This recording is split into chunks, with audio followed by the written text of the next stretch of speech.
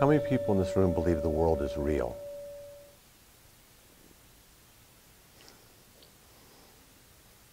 Yes, I know.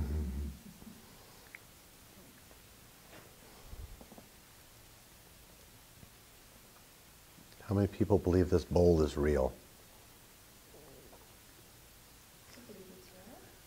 You do? So we have 2 people that believe this bowl is real. Any more? You just being shy, or are you really? We are really. How many believe the world is an illusion?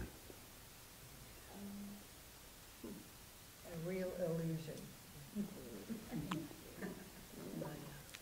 So I'm not getting too many commitments here. That's right.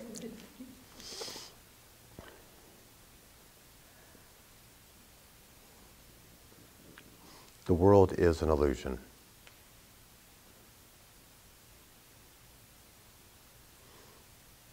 The world is an illusion. Everything that you see is an illusion. I love my little bowl. It's always here. But this bowl is not real. And what's beautiful is, 500 years ago, if I told you this bowl was not real, you would lock me up in an insane asylum, or just say I was crazy, or wouldn't listen to me, or whatever, because you say, yes, it is real. Look, it's made of metal, it's making a sound. If I hit you in the head with it, you'd think it was real, right? But now quantum physics and theoretical physics are proving that this is not real. That it, in fact, is not even here in my hand at this moment. That the quarks that make this up are popping in and out of existence all the time. And that it is not here. And that it is very possible that everything is just a hologram or an illusion, which the mystics have been saying since the beginning of time.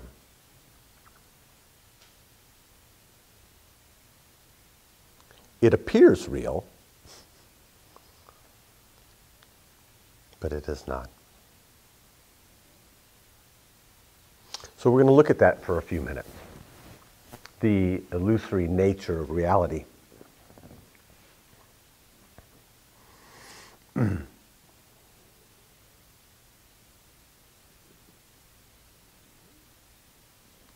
the Mystic 7 teachings that I do, I begin with 3 foundational principles. And if you can abide in these 3 awarenesses, that's all you have to do. Don't have to do anything else. The first one is, there is a source. Pretty easy one. Everybody probably believes that. Doesn't matter what name you give it, God, Allah, Buddha, Yahweh, your higher power, your collective consciousness, whatever word you want to give it. Most people believe there is a source, something greater than themselves. That's the first one. If you don't believe there's a source, you probably wouldn't even be in this room. But maybe you would. The second one is this source has consciousness. By its very nature, it is aware. And that is self-evident. Because here it is, being aware.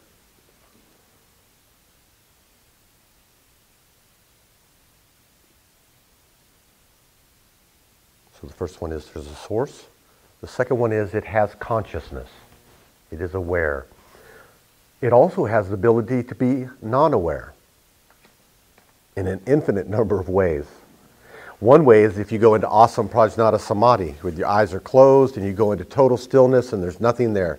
No sight, no sound, no visions, no smells, no nothing. You're just in awesome prajnata samadhi. Complete silence. There's absolutely no awareness. There's no experiencer. There's no experience to experience.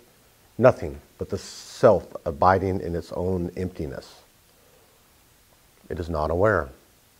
In fact, if you were to say the source has a nature, it would be non-awareness. Because there is nothing for it to be aware of and nothing for it to perceive anything with. It also can be non-aware in its illusory manifestations of thought that don't recognize that it is the source. There are many of you in this room that you believe that you are a physical body and that you are not God.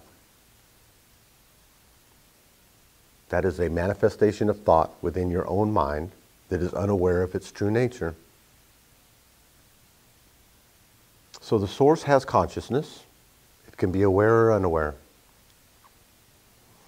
And all manifestation, everything in the infinite universe, everything, every person, every thought, every sound, every emotion, every planet, every universe, every floor, every light bulb, every bird, every blade of grass, everything in the infinite universe, and infinite's really, really big. Unfortunately, we can't get into that today. It's one of my favorite topics. It's big. All manifestation is thought within the mind of God.